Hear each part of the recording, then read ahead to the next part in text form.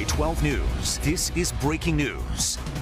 We're following several breaking news stories tonight at 6 o'clock. Part of a major Triad highway was shut down in the middle of a robbery investigation. And in the high country, crews were also busy today working a road rage shooting.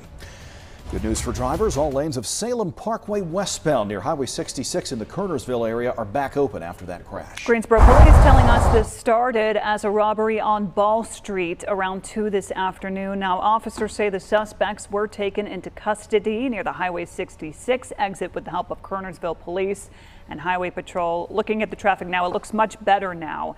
Investigators plan to release the name of those suspects and the charges later on this evening. Salem Parkway westbound was closed for 2.5 hours while crews got things cleaned up, but traffic seems to be flowing much more smoothly at this hour.